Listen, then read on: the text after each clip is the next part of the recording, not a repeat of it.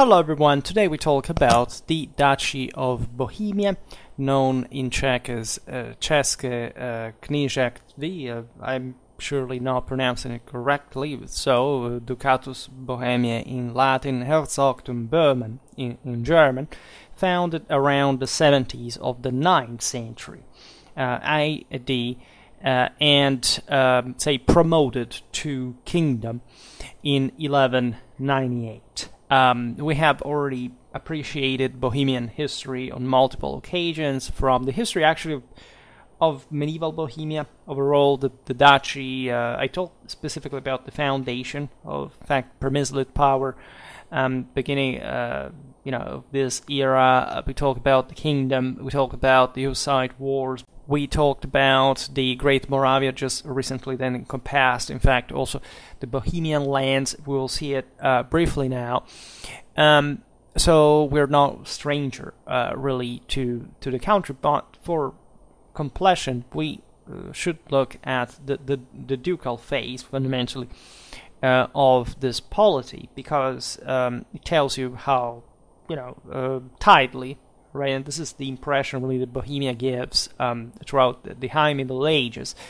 This power managed to essentially put itself together, winning essentially an important position within the same, let's say, within the influence of this Germanic empire, and so to become essentially part of it, as you know, differently from Poland and Hungary. It surely had also very strong German influence, but were not incorporated to Bohemia. It, however, was also in fact the closest country, both geographically and culturally, to Germany. At some point, it's even difficult properly to distinguish the Germans from the Slavs. There is a lot of commixtion way before the mere Ostsiedlung. It's just how these peoples came to distinguish themselves politically and ethnically on the basis also of the contrasts, right, actually, of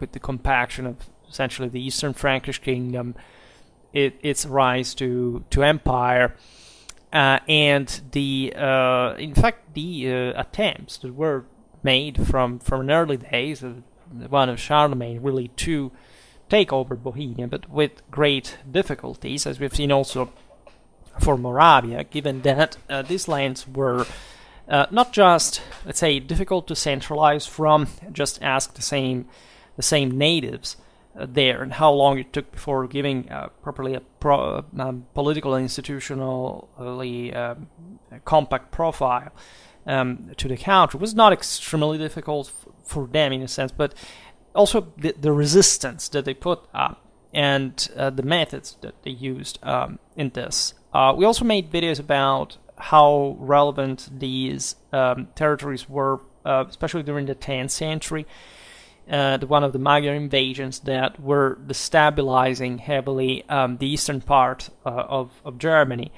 and how there was always an inherent tension between these peoples and their Slavic subject, the Magyars I'm talking about, and their Slavic subject, and how Bohemia fundamentally represents a departure from the more subservient and in fact subjugated Moravia that was brought under by the Hungars after their migration, in fact would be the Hungarian plain.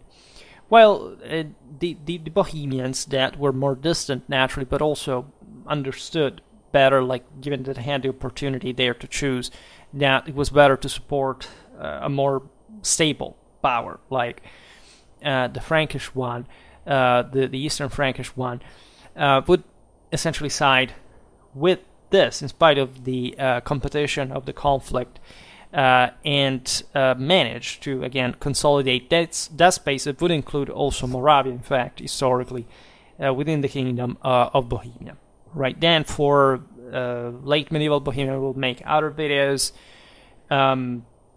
We made it for Moravia, for that matter, medieval Moravia overall. So this will all hopefully follow. So The Duchy of Bohemia was so called because it was essentially monarchic in profile, right? The idea of the ducatus led by a dux is, in fact, the hallmark of a military regime, right? And this fits the Western Slavic warlike spirit in a way, but mostly the metus hostilis, in fact, deriving from these more powerful neighbors, the Germans, the Magyars, and so the need to have a single head, right? As we'll see now, and as you know, presumably Bohemia itself has a pretty, specific geographic boundary, but geopolitics does not exist, so it was not obvious, actually, for a polity to simply emerge and consolidate, especially with that level of prestige from within the Holy Roman Empire, to even become, in fact, a kingdom, right, a realm within properly the crowns of the Holy Roman Empire, which is interesting in itself. As we were saying before, the duchy was formed around the 70s of the 9th century by Czechs, fundamentally, as part of, however, the greater Moravian realm that, as you know, encompassed an important amount of lands, very, very unstably, telling the truth. Bohemia was based on its own. Moravia was also looking at a more Danubian dimension, even beyond that. However, Bohemia fundamentally survived. Moravia, at least as de facto an independent power, while the latter, in fact, was instead disintegrating, right, after especially the Przemysl, this is famously enough Przemysl, the dynasty that ruled in Bohemia fundamentally until the 14th century. And so very ancient dynasties like the Arpads, the Piast, right, that really made the multi-secular history of these countries and managed to compact a solid dominion. Well, the Duke Spitinief swore fealty to the Eastern Frankish king Arnulf of Carinthia in 895, where after the disgregation of the Carolingian Empire, thus also the enucleation of a precise, Eastern Frankish dominion that, as you know, was composed by different, ethnic duchies, within which also that were German, right, and starting to be probably in a national sense, at least for the elitistic, classicistic terminologies Teutonic invented in the monasteries of Fulda and St. Gall for the annals of the kingdom, etc. At this point, instead included this Slavic duchy, right? At least, it would come to be so, but it's already evident from this point that the Bohemians permanently are within the sphere of influence of the Eastern Franks. The main connection would be Bavaria, historically, which at this point of the, properly of the post-Carolingian era, still had its capital. It's a big word for the times and places, but the center, at least, of the ruling sovereign in Regensburg, right, the ancient Ratisbona, and these connections, even at the passage, we will see it now of the Eastern Frankish crown to Saxony, Franconia, etc., would remain always the lands more directly in contact with Bohemia. Right, there is a triangle specifically between Hungary, Bavaria / Austria, at least in part, as it would separate the latter would separate from the first, and Bohemian-Moravia, that remain also like a broader frontier area. We talked about it at some point. We will make a video about the Battle of Markfeld, explain it to full extent, and that, as we have already observed in the historical region series chapters about these countries, really would always play with each other, right, deadly at some point, at least for the stability of the same countries. Bohemia would be knocked out basically by the Habsburgs, right, in the late 13th century, after the King Ottokar II had managed actually to create the largest dominion in the Holy Roman Empire, including Austria and beyond. So while the Bohemian dukes of the Przemysl, I will say Przemysl if you will mind, dynasty, in the English form, let's say, at first ruling at Prague Castle, right, and Levi Hradec, that is another fortress 3 kilometers northwest of Prague, which the Przemyslids, in fact, at some point also ruled, brought further estates under their control. Right, this was the process. We do not know much about the Przemyslid origins. We know them from this 9th century. We think they may have stemmed from the Miomir dynasty of Great Moravia, but we have no certainties. In any case, they were Czechs that were based in Bohemia around Prague, and that's how basically this Hradny emerged among the others. It was admittedly already well located. And one interesting aspect about this country is that the Przemyslids would rule in this land until, in fact, the early 14th century without, not just without discontinuity dynastically, but also fundamentally managing to monopolize control, like as a family, both in Bohemia and Moravia, so that even when the nobility historically challenged this monarchic power, still the only people who ever came to the throne and were competing for that were often brothers, right? One ruling over Bohemia, one over Moravia. And this, in part, favored, or mirrors, by the way, both cause and consequence of the further compaction of this domain. Christianization was key, naturally. Bohemia was evangelized starting by the mission of St. Cyril and Methodius that had basically left most before Great Moravia. Made a couple of videos about this Christianization passage. It stuck around just like for this broader lands because of the obvious needs of the elite of having a more stable infrastructural administrative base to rule from, and boosting also the necessary unitary hierarchical ideology to keep things together. It was, by the way, it was an evangelization continued after the, this was the Byzantine mission, right? Then the Westerners were always kind of in between. Even Cyril and Methodius, technically, at some point, were acting on behalf of the Pope rather than the Emperor and the Patriarch of Constantinople. But again, the main partners of the Bohemians were the Germans, right? It would be the Frankish bishops of Regensburg, as we were saying, and also Passau, to get on the longer run most of the job done, right? And of course, again, this fit the broader framing of Bohemia within the Holy Roman Imperial system. In 973, the Diocese of Prague was founded through the joint efforts of the Duke Boleslaus, the second Boleslaus the Pious, here's reason, and Emperor Otto I, protagonist of the Renovatio Imperii, if we can call it this way. I make a playlist even properly about this topic. Now, the late Duke Wenceslas I of Bohemia, known as the Good, also saint, actually, was killed by his younger brother Boleslaus in 935, became in fact the patron of Bohemia, right? And miracles, of course, being attributed to him. This figure becoming key in the developing of a Czech Christian spirit, properly based on the monarchy, on the land as such.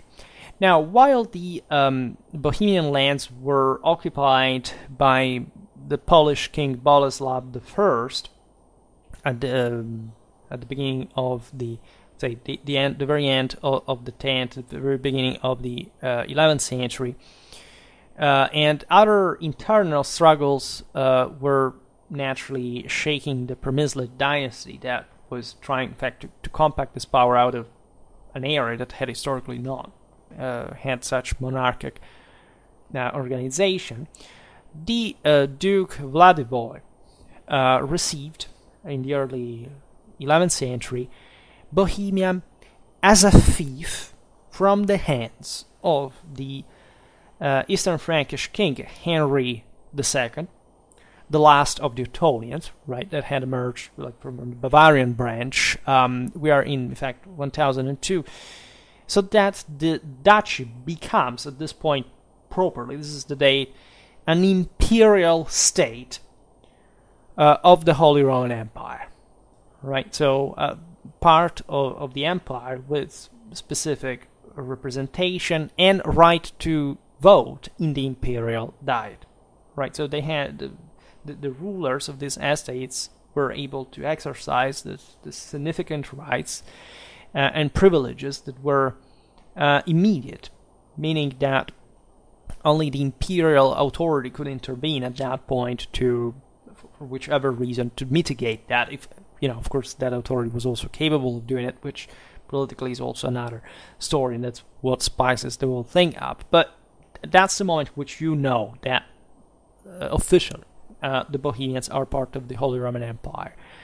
Because previously they were just among other Western Slavic peoples that had not yet necessarily been considered as such, right? They were essentially sort of client states that in part were even destroyed by the Franks, others managing to achieve instead complete independence. Think Poland again. And in this case, instead, you have an important enucleation. And as we will see now, that it was the same German power mechanisms that would allow Bohemia to remain fundamentally autonomous on its own, because this country was practically useless to try to force down with arms, because it was modest enough, could support in part the same imperial authority. It was on the, say, far eastern frontier, especially from the perspective of mostly the Frankish, the Franconian, I mean the Swabian rulers that were at some point more interested in the Rhineland, in southern Germany, in Italy, and so on. So Bohemia at this point was simply compacting from within, didn't have dramatic expansionistic ambitions or capabilities, especially in these first centuries. So that was a role accepted by both. And this is not to say that Bohemians were not capable even of intervening in force in the same Germany at some point to support imperial authority, but even to challenge it. All right.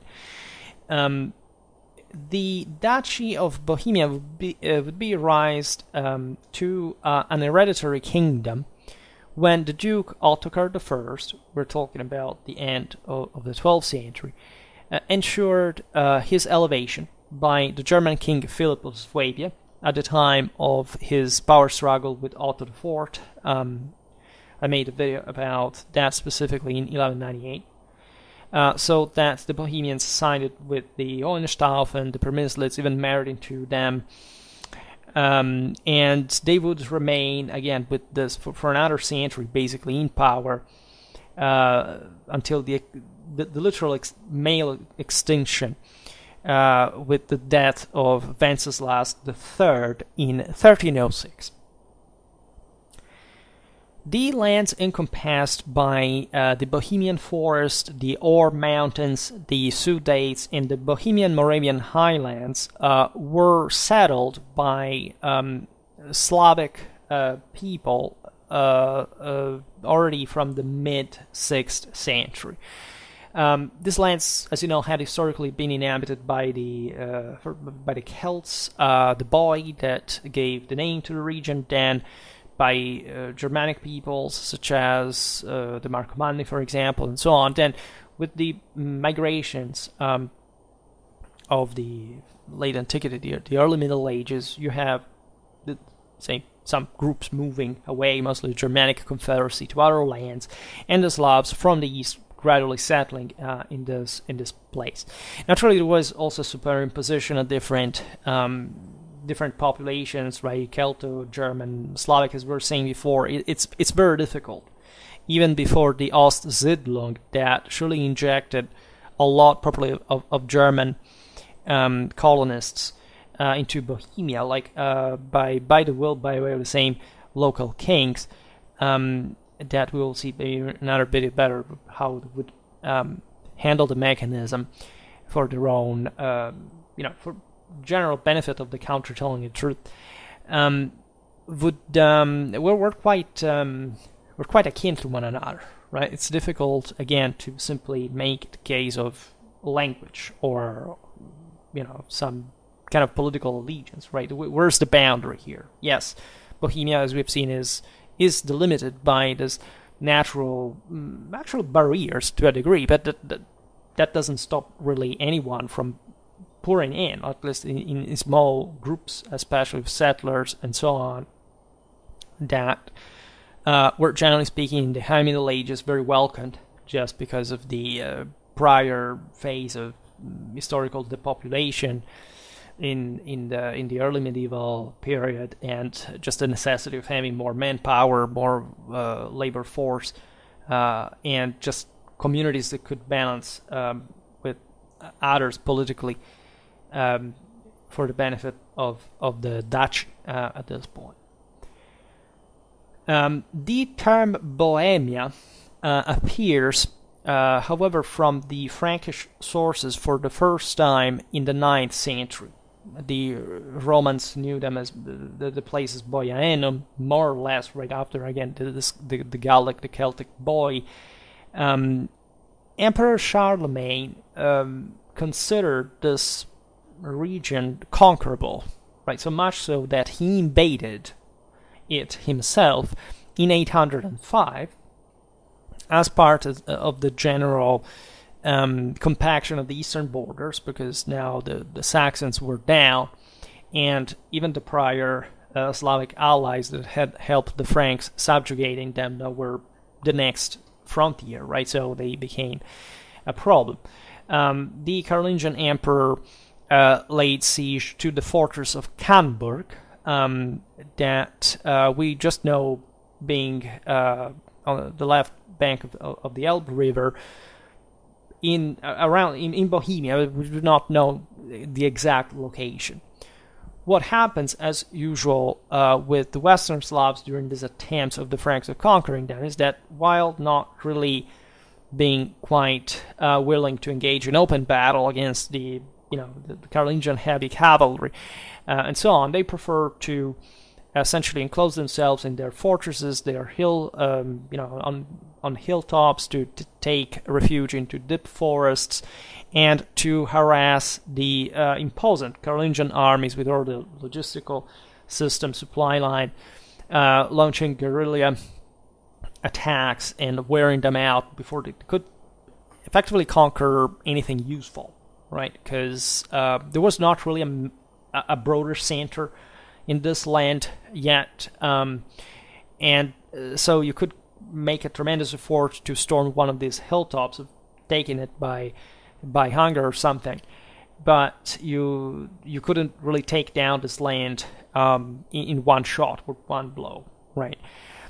So after 40 days, the emperor had in fact to withdraw his forces on that occasion for the sheer lack of supplies, except this was the thing, that the country was ravaged anyway, so that when the Carolingians came back in 806 and causing further damage to the locals, the Bohemians finally, submitted formally to the empire. So starts these kind of, again, tributary relation, right? Also entailing Bohemian forces sent into Carolingian armies and other services due, and at some point they would refuse, and or they would launch kind of raids themselves into the Eastern Frankish territory, And this tit-for-tat strategy would go on for quite a while, right, until this land was the minor one compared to among these powers would finally be just included in the broader system. A system, however, that was again elective, right? The Eastern Frankish Kingdom remained as a political and territorial reality, but it disgregated de facto in terms of cohesion during the mid-9th century. So that Bohemia, at that point, was just one of the ethnic duchies of the making up the Eastern Frankish Kingdom, but fell under the influence of the so-called Great Moravia, which was established, as we've seen, some time around the 30s of the 9th century. The Moravians were, again, they ruled nominally on an important amount of lands in Central Europe. There is an actual issue regarding the name, because we don't know whether this was actually the Great Moravia. There was some sort of Serbian one in the south across the Danube. That this was how this domination was rendered feasible by the Carolingian destruction, the Avar Khaganate. So basically, the reconnection of the Western and the Southern Slavs until the Magyars arrived and the party was over for everyone involved. But still, at this point, during the clashes between the Franks and the Moravians, the Moimir dynasty Duke Svatopluk the first, so the greatest Moravian ruler, reached an agreement with the Eastern Frankish Kingdom, Louis the German, confirming the latter's Bohemian dominion. That is to say, Bohemia fell still, even at the peak of the Great Moravian power, under more like the sphere of influence of the Franks. When the Magyars arrived, again, the Great Moravia basically collapses, and the land of Moravia proper becomes a sort of launch pad for the Magyar invasion of Magyar Slavic, right? Because also these subjects would participate in invasion of the Eastern Frankish Kingdom. This state of affairs brought Bohemia to entrench within itself. At some point, they would also participate, right, to this kind of. They would took advantage of this kind of instability. And around the beginning of the 10th century, it began to properly consolidate, not much as a patched together tribal confederacy, but properly an independent principality, right? Taking on some dynastic, concentrated power features, right?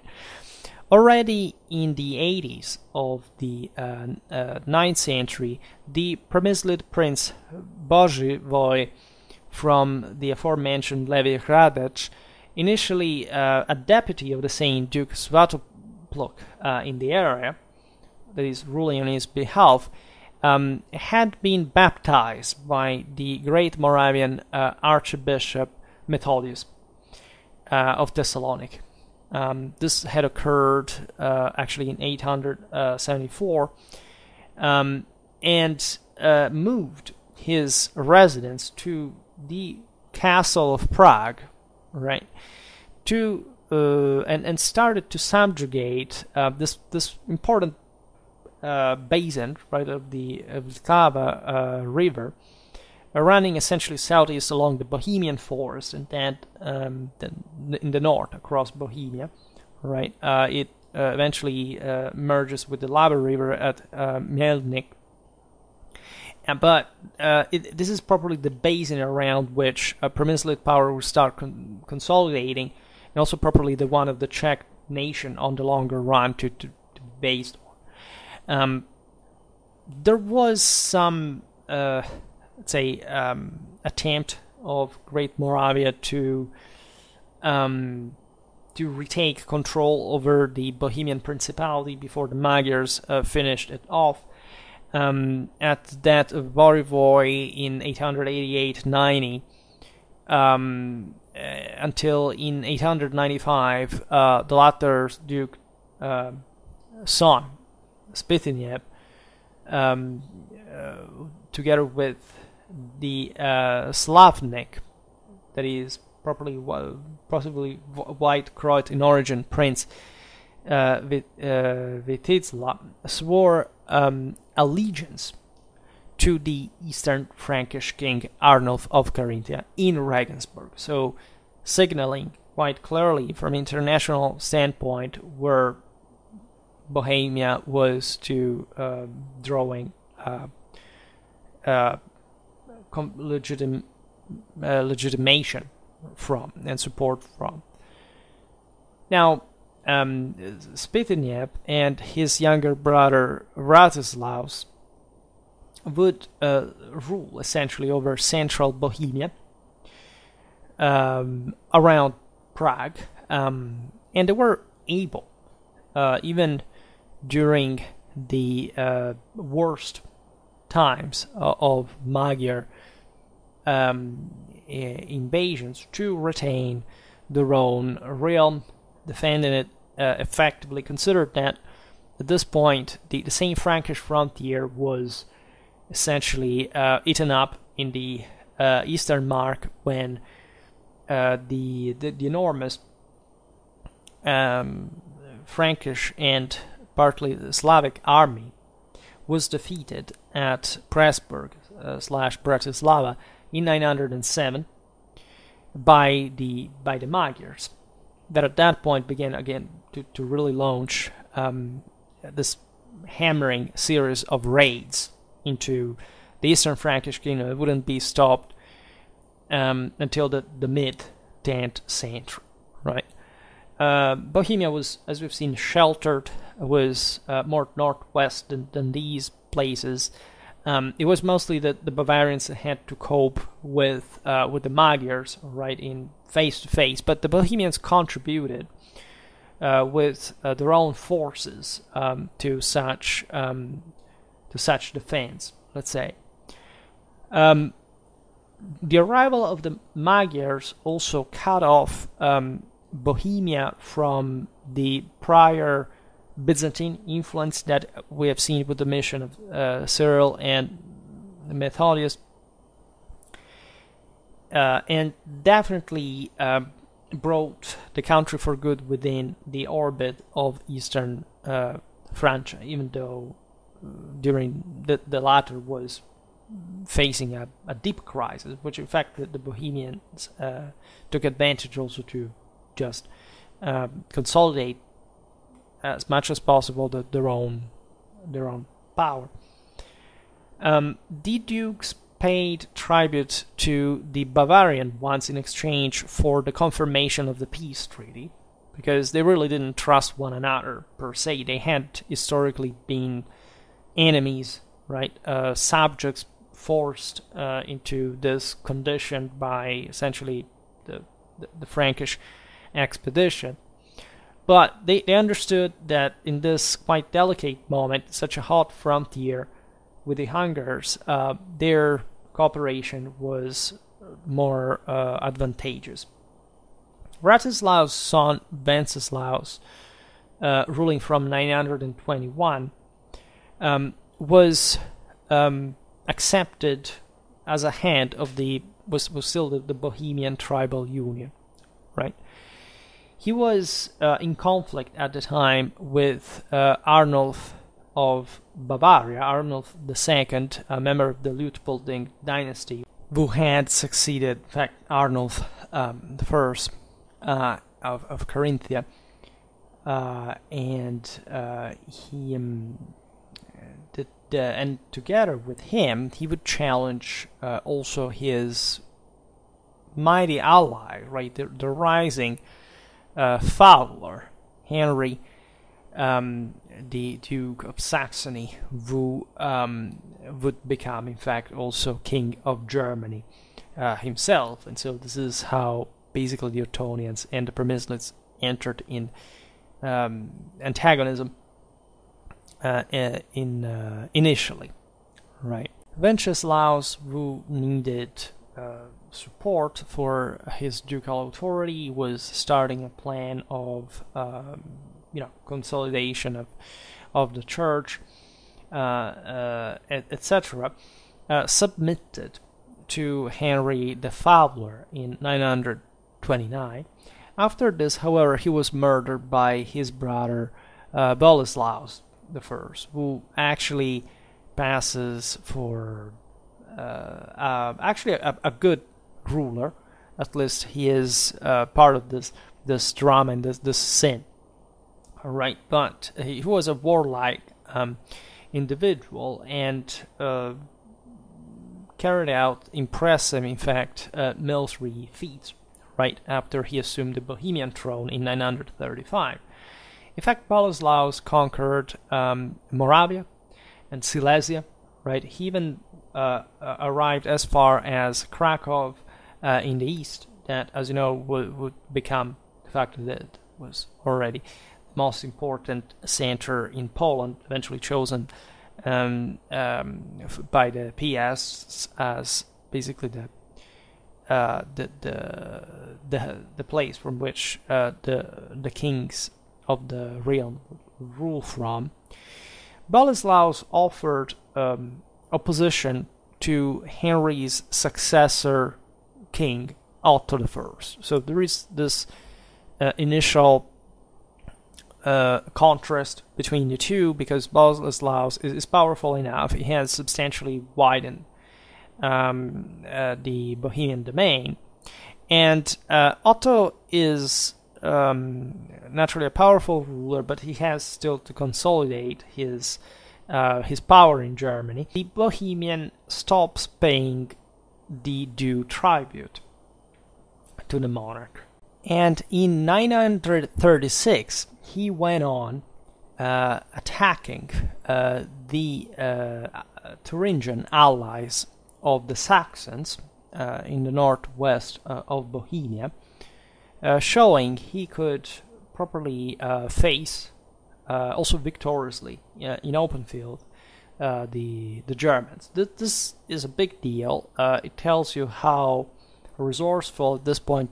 the Przemyslids had become, even in terms of strengthening properly their military retinues, giving them, as we've seen through these wars of expansion, also something to reward them on. So here, the Eastern Frankish kingdom will not get the full kind of Western Frankish type of feudalism until the mid-12th century, right? So Bohemia even less.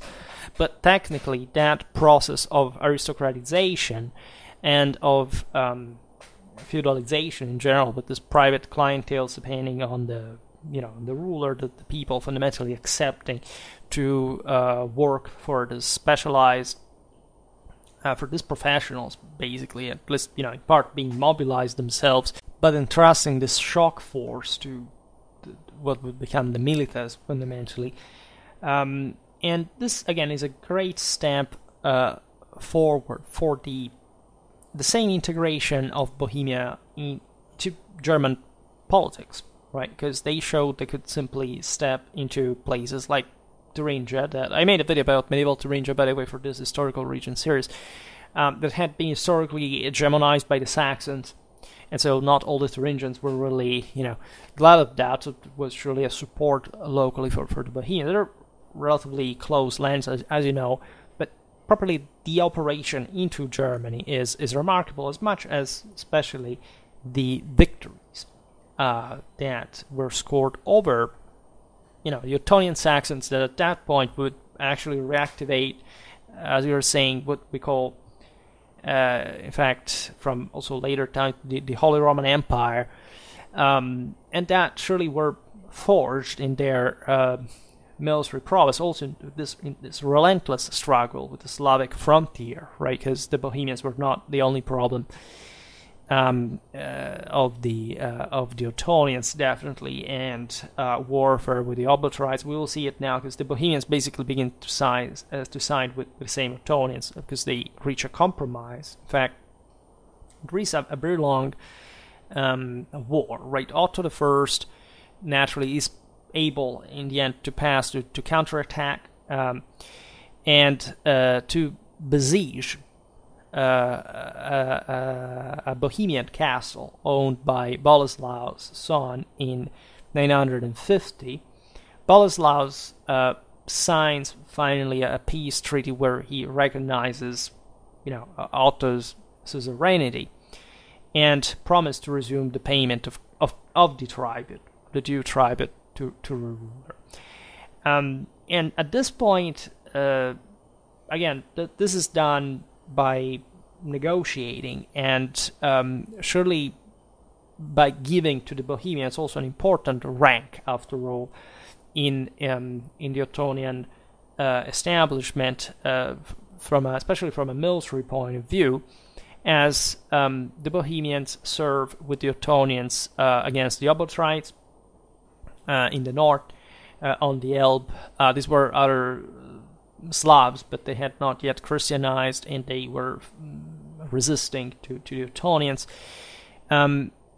The Bohemian troops, as the king's allies, together with those of the entire kingdom of Eastern Francia, fought and won in the famous Battle of Lechfeld in 955, which practically marked the end of the Magyar raids in Germany, right? And so the final settlement, as we will see now from this stunned Hungers, to enter within the Germanic sphere, influence accepting Christianization. This was great news for the Bohemians that, as we were saying before, were harassed, as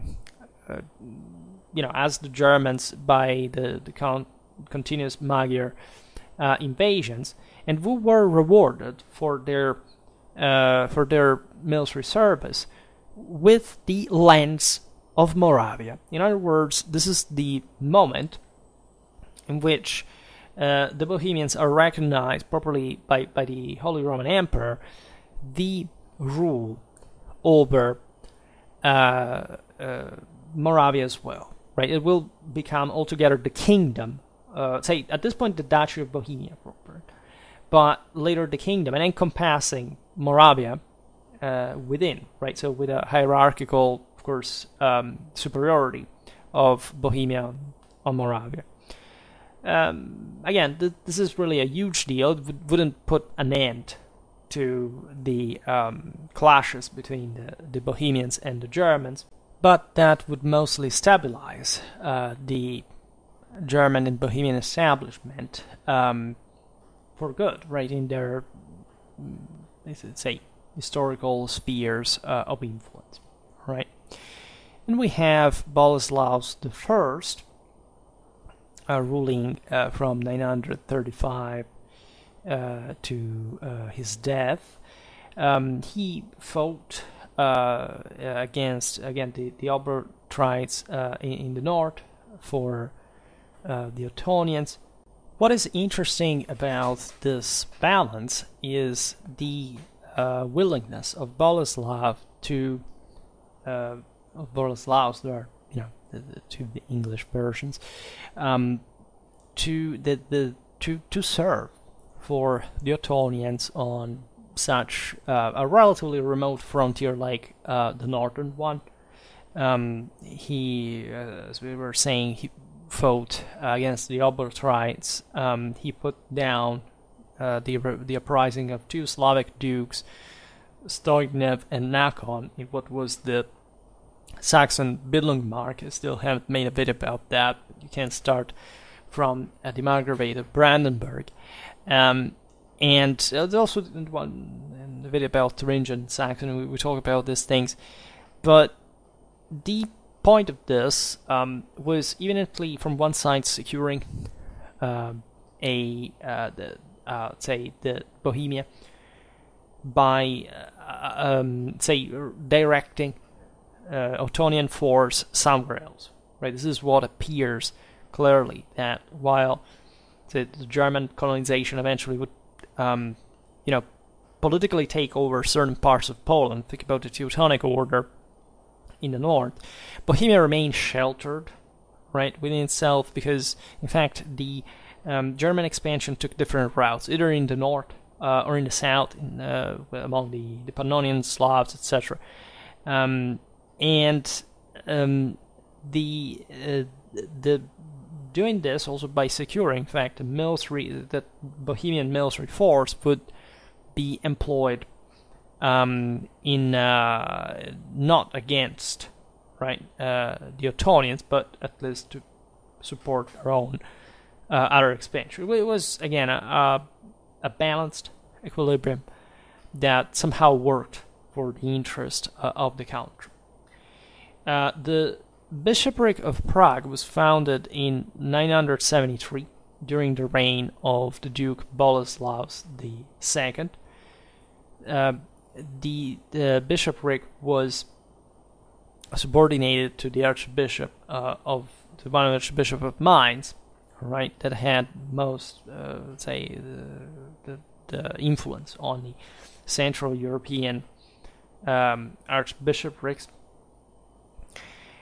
albeit not being the most powerful of them. And at the same time, the Przemyslic rulers used the German alliance in turn to consolidate their internal rule against a perpetually rebellious regional nobility, right? Just imagine the Germans when locally, in spite of this, again, father-to-son succession, Boleslaus II was the son of Boleslaus I, right? And the thing goes on more or less like that. Imagine like the problems, right? When you needed the Bohemian milites to serve, or you needed just the trade not to be disrupted with this country and so on, to witness the internal divisions, clashes, and so on. Of course, the emperors didn't wish for this. They wanted stability, first of all, even at the cost of just making this country becoming legitimately more powerful and also more ambitious, just to some degree. But again, that was not the only or even the main concern of the German monarchs, that also often fought against one another. They had to quell rebellions and so on. So the Bohemians start in that regard also to support that, generally speaking, orthodox, let's say, the monarchic faction, right? This is interesting to point out, that the most ambitious German noblemen, of course, were looking forward towards kind of still a weakening of monarchic power, whereas the Bohemians could act as such still already within the de facto the kingdom, by not being one their own as well. They would still, however, remain part of the broader German say system later on, were a bit weaker, so they preferred actually to reinforce themselves internally by supporting, again, established authority and not signing, if not for the necessary, against somebody who wanted to destabilize the whole system, because that was their warrant of stability, generally speaking. As a consequence, the Bohemian Principality was consolidated by the end of the 10th century, right? At this point, the Przemyslics defeated their White Croat rivals, unified fundamentally the Czech tribes, and established a form of concentrated rule. Doesn't matter how then the problems would be mostly switched towards dynastic, the dynastic direction. There were still Przemyslics ruling, either, say, as best, the worst could happen was Bohemia going against Moravia, right? Not further fragmentation. And this is prodigious for the times and places again. And it was a very fast consolidation for, again, the standards involved. And this would, of course, confer to the duchy an ever greater political and institutional prestige. In fact, in as we were saying before, 1002, the Duke Vladivoy was enfeoffed with the Duchy of Bohemia from the hands of the same King Henry II of Germany. And with this, he was recognized as a sovereign of the Holy Roman Empire, right? And directly, just we had no other superior but the emperor. After Vladivoy died in the following year, the Polish Duke Boleslav I, known as the Brave, invaded Bohemia and Moravia, right, and ruled even namely as Boleslav IV. At this point, the local ruler was Jaromir, had been cooperating with Boleslav, but taking the opportunity of the Polish invasion to take out some rival clan and aggrandizing themselves, and so doing this also without the Polish consent, he was expelled. He was essentially brought back in power by the Germans. Henry II marched on Bohemia, and the Poles fled, right? So the Przemyslids were reinstated. And again, the Jaromir received also the Duchy in fief from the king. At this point, admittedly, these institutional proceedings were not just meant to be necessarily permanent, right? Titles could be conferred, taken away, whatever. What is interesting here is the relation with Poland, because the two countries, as we've seen, would always struggle for the control of Silesia. At some point, again, as we've seen, the Bohemians had been stronger. They arrived up to Krakow. Here, instead, we have the Poles that arrived up to Prague. Poland is definitely more powerful than Bohemia because it's larger. It is also possibly more autocratic in nature, paradoxically, even though it was more unstable, right? They, for exactly for that reason, they resorted to more impositive means, and this doesn't mean, however, that the Bohemians would always handle the worst of it. On the contrary, Poland was more easily fragmented, right, than Bohemia, and as you know, the PS had basically these ups and downs, and then for a long time, their power went disgregated, especially in the late 12th and the 13th century and so on. So Bohemia comparatively was much more functional, except it was now properly within and under the Holy Roman Empire, and so the possibilities of movement were limited by that, but still confirming that kind of tighter, more orderly profile that we're seeing before. There was not much eventually could be done by both the Bohemians or the Poles to extend their control in each other's territory, because just you have like the Silesian mountains, you have just two different, let's say, relatively well outlined geographical boundaries, and so while infiltration was out there, part of Silesia is historically Bohemian, right? And there is surely a lot of that back and forth, even up to the end of the Middle Ages, especially when these monarchies began to privatize and decline, and there were some lords straddling, right, say, their power across these lines. The two countries, from this moment, from the beginning of the 11th century onwards, remained well distinguished, well separated, as they had already been in practice. The Duke Bratislaus I of Bohemia managed, by the way, to require the Moravian lands after this upheaval in 1019 or 1029, but these ones had also never kind of, at this point, escaped from the Bohemian sphere of influence. It would always remain under that. And again, the practice was usually you have a the Przemyslid Duke ruling in Prague, and then you have either his brother or son ruling in Moravia, right? And then hopefully succeed.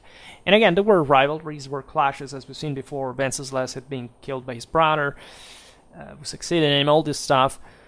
But drama aside, this tandem, this dichotomy, Bohemia-Moravia, would remain solid, right, within the Dutch. About 1031, Bretislaus invaded Hungary instead. This was done like as a preemptive strike, let's say, because the Hungarians had been compacting their country alongside, as we've seen, the pattern of a feudal monarchy, a Christian power, and generally speaking, again, as we were saying before, the Austrians, the Bohemians and the Hungarians always were struggling against one another. In between, albeit naturalistically beautiful places, and perhaps exactly for this reason, right, that you have just a frontier, right? This is not a place where big centers basically develop. Except on the Danube, but like the rest is open ground, right? That is used by these armies to face one another, but being consistently eccentric relatively to their center of power. So more or less, that's also how this became the boundary of the modern countries, right? Czech Republic, Slovakia, at least, as was at this point a part of Hungary, more or less, and Austria. So in 1035, you have Bretislaus I helping the Holy Roman Emperor against the Lusatians, that were a people inhabiting, again, this Western Slavic frontier just north of Bohemia. In 1039, the same Bretislaus invaded Poland and managed even to capture Poznan. He ravaged Gniezno, and he even managed to conquer part of Silesia, including Breslau. This is what actually pushed the Polish rulers to move their capital to Krakow for good, because Gniezno had been, already a quite important power on its own. Now, at this point, the PS began again to concentrate power mostly in Krakow. In 1041, Bretislaus defeated the German kings Henry the Third invasion of Bohemia itself at the battle at Brodak. This engagement was triggered by, in fact, the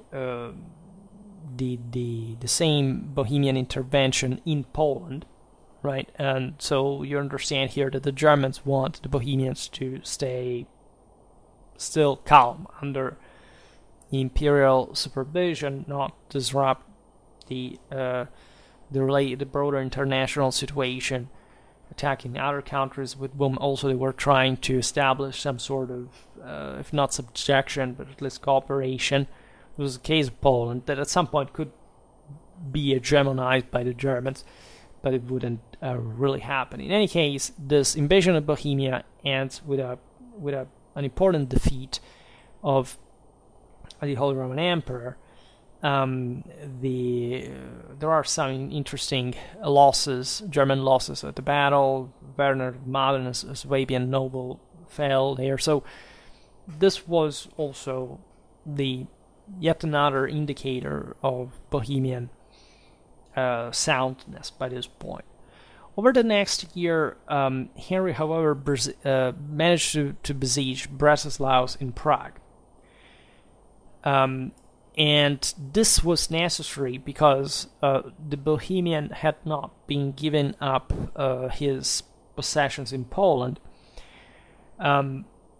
He was recognized, however, still the control over Moravia, right? That would have also probably not made much sense to trying to deprive the Bohemians of. Would have just complicated the situation.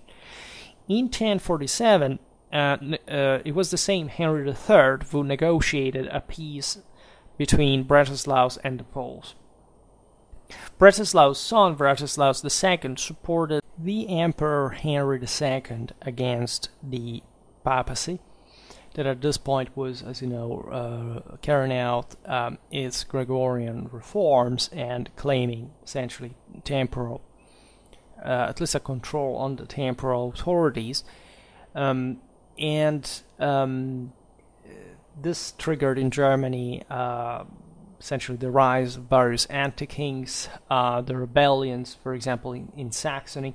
But by this point, the monarchy, as you know, is after Henry II, passes to the Franconians. So probably the Bohemians feel ever less threatened by properly the imperial power, and especially at this point, at which Germany is turning upside down, which almost the entire country is basically opposed to the king.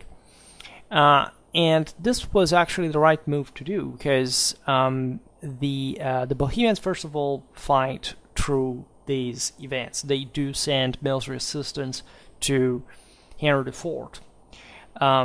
They signed him. They enter Rome in 1083 together with him.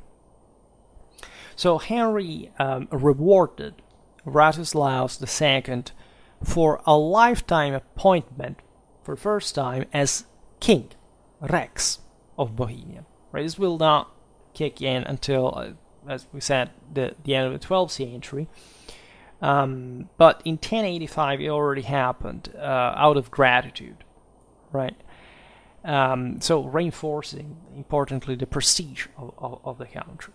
Again, if you look at the timeline, it's a relatively quick rise, right? It's through very good set of shrewd, opportunities, well played. But the title is not of king is not maintained further. Bretislaus' successors mostly had to cope with Silesia, with the fact that the Poles did not pay some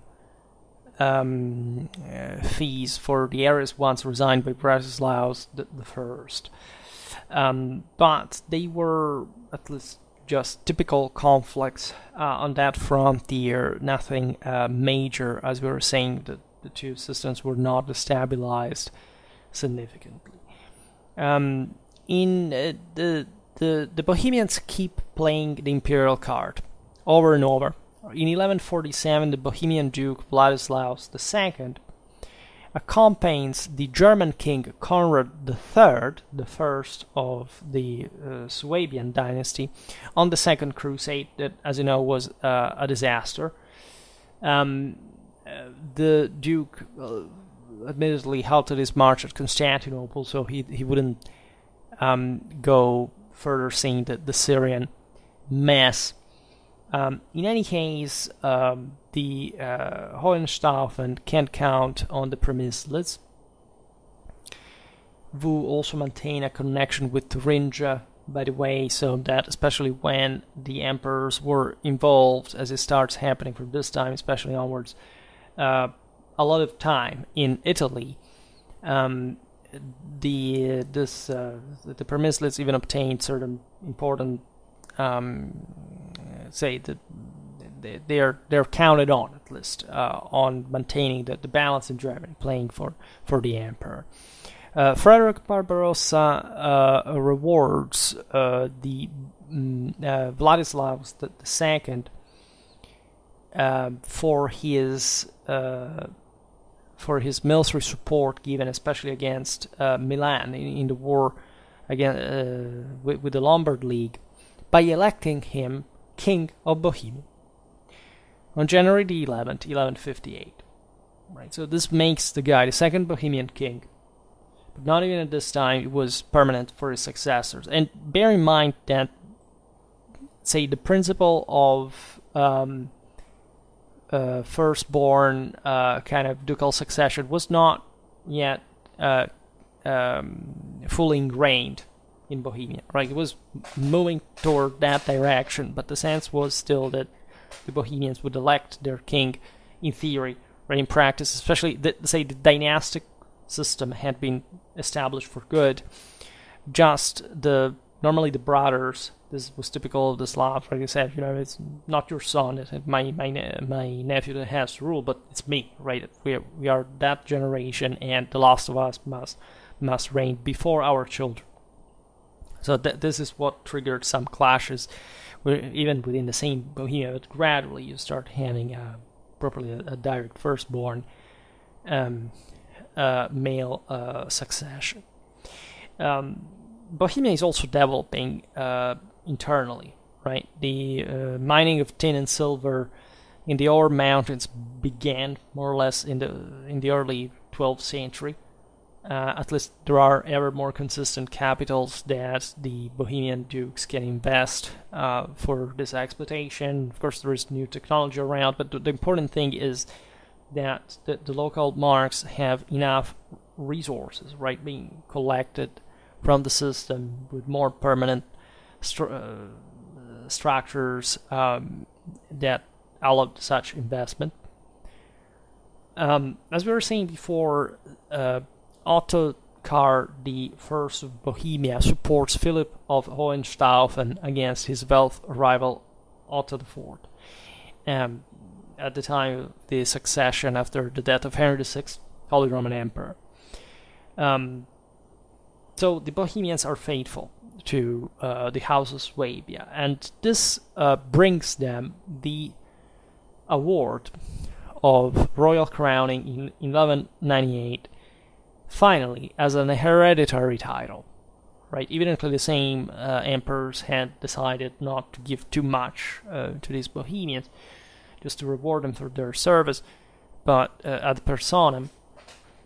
Well, at this point, actually the empire will start in a few decades to fall apart, at least, the German monarchy as such. And the Bohemians would consistently profit from this. All right, they were powerful enough at this point, also because, well, the Hohenstaufen went down for unrelated reasons, but the Ottokar II will become the most powerful prince of the empire, so that actually the fragmentation of Germany specifically would favor the rise of Bohemia before the one of the Habsburgs put an end to it. Right.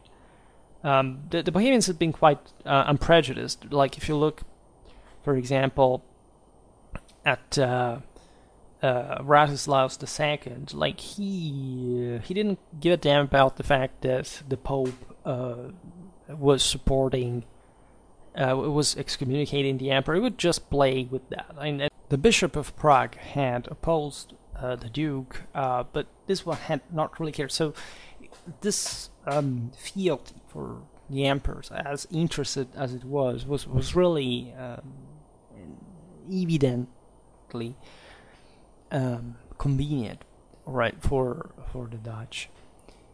Even with some level of, personal, kind of, perhaps it has to do with the kind of traditional background, the idea of the Slavs recognizing kind of more the sense of the union of the universal power in one single ruler, rather than the provocative side of the church as such, as still necessary in that system, and evidently so for what was happening in the Holy Roman Empire, given that these emperors weren't quite that successful at the end of the day. So this is the question sometimes we should pose ourselves, like, how and why? What did they think and believe, aside from what they saw as more or less convenient, right? This is an aspect that I do not get very much covered online when talking history. In any case, it's in 1212 that Ottokar I bore the title king since 1198, and a formal edict by the Hohenstaufen Emperor Frederick II, known as the Golden Bull of Sicily, confirmed the royal title for Ottokar and his descendants further, whereby his duchy was formally raised to a kingdom. The Bohemian king would at that point be exempt basically from all future obligations to the Holy Roman Empire, except, of course, the imperial, say, the fealty to the emperor, the participation in the imperial council. So they didn't want Bohemia to move away in a broader sense, and to actually provide the emperor with 300 knights as a condition, which at the time is not really nothing, right? It's, of course, it's not an army, but it's still a precious contingent for this realm. So you see, interestingly enough, how how all balanced between actually a strong emperor up to this point, or at least one that could impose this power in Bohemia, and the latter's ambition and further consolidation. We would be surprised by how limited sometimes these choices were in the ground kind of rooted realpolitik, like how much, like what was your expectation as an early 13th century Bohemian king, right, regarding the resources of your country, how much you could levy, how much you could use that to, say, found new castles, because they cost really a lot, right? It's before, especially the mid 13th century. We are still especially in these lands, in quite still primitive, archaic times, right? And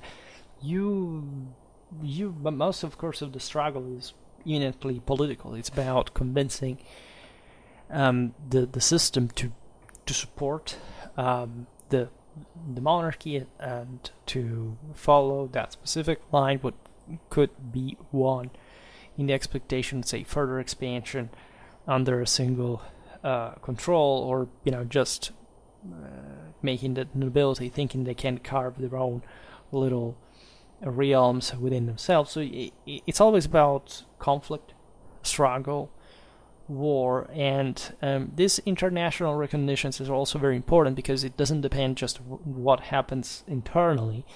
There is a bigger picture, and definitely especially in the second half of the 13th century, Bohemia will combine all these aspects to try also to put an end, especially at this point, to the uncontrolled rise of the nobility that was at this point starting to feudalize to the degree that we have highlighted also for other Central European countries. For the same Germany, telling the truth, but it's mostly about Poland, Hungary.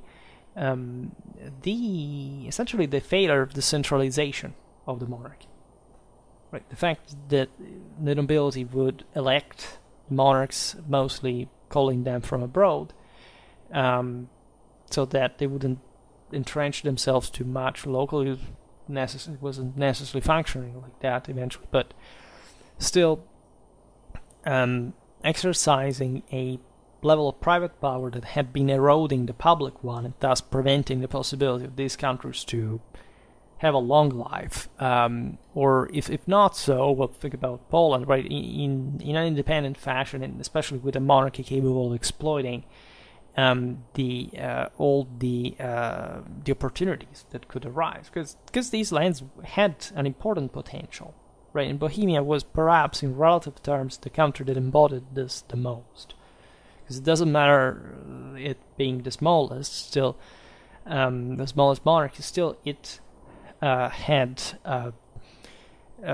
become, so as we've seen, fairly rapidly, fairly orderly, and with a bright future, right, if things had gone especially differently. And down the history of the Bohemian crown we'll make in another video. You know how things went after the extinction of the Premislids.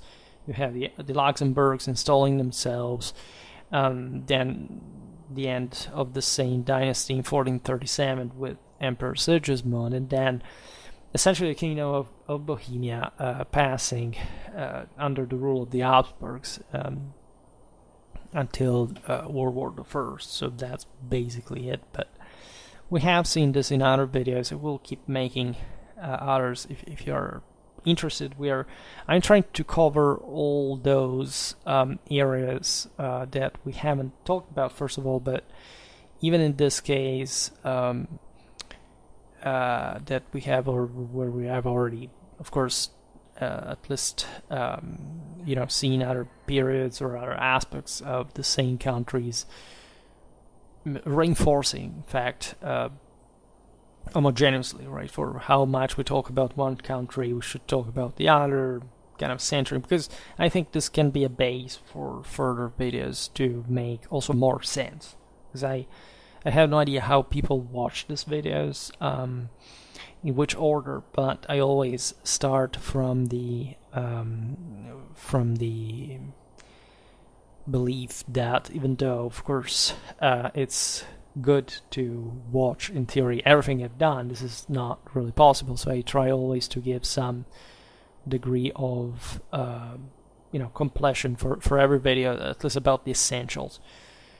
And then if you want to know about some other aspect, you can go see another video and reinforcing those same essentials along the way. Because without that, there is really no chance to learn medieval history, or history, any history for that matter. But medieval history is important in as much as it shows such differences, such divides, and it cannot simply be told with single superficial explanations, let's say, about this or that other, let's say, generality, and not observing what these individual countries did on their own, because otherwise what's the sense of understanding the other's policies? Never presume that you can learn history just looking at one country. It means you will never know anything even about that one. Doesn't make any sense, right? It's properly against any intelligence, and I don't make videos like that. For today, however, I stop it here. I just hope that you enjoyed this video. If you did, please share it. Otherwise, leave a like or subscribe to my channel if you're interested in my upcoming content. As always, I thank you heartily for listening to me. I wish you a nice time and see you next time.